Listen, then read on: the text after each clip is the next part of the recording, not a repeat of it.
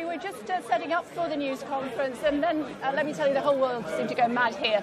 What happened was that two family members were actually managed to get into the news conference, even though we do need to show our passes every day in order to get in. Don't know how they managed to get in, but they did. They seem to be quite hysterical at times. A couple of them are holding up banners. They have been literally forcibly removed from that news conference. A woman, a Chinese woman, probably middle-aged or thereabouts, absolutely sobbing her heart out, physically manhandled by these men who are standing behind me. I'm not sure who they are. Some of them, as you can see, are wearing uniforms. Others are not. I don't know who they represent. Obviously, the Malaysian authorities.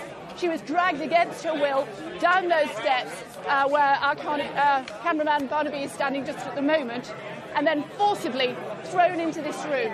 Another woman who had been, a much younger woman, who had been dragged out of the room as well just a short time earlier.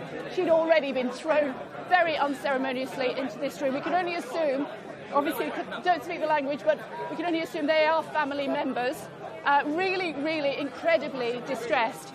They've gone in here. We don't know what's going to happen to the news conference. We don't know what's going to happen to these women.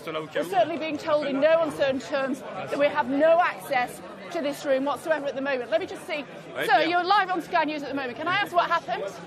Can I ask what happened? Can I ask what happened? Can I ask you what happened? Can I ask you what happened? As you can see, they're literally very reluctant to speak to us here on Sky News. So just to recap, I can tell you what happened. There was a news conference scheduled for about half an hour's time.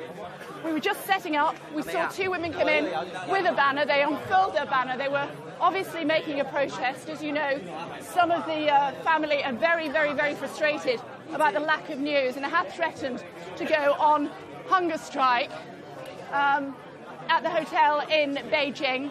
These are women local to Malaysia, potentially representatives of families who had loved ones from Malaysia. We don't know at this early stage, but they were very, very quickly pounced upon by the security personnel. And sir, can you tell us what happened? Sir, can you tell us what's going on? I don't know. Yes, you do know. You were in the room with them. What happened, sir? What happened? Who were they? I'm tired.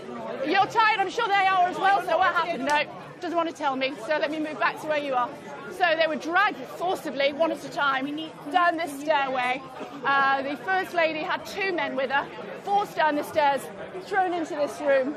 The second woman was in her middle age, I would say maybe 45, 50, 55. Potentially 3 or 4 men carrying her, sobbing her heart out. Again, put into this room. They say that they want to know more information about their loved ones.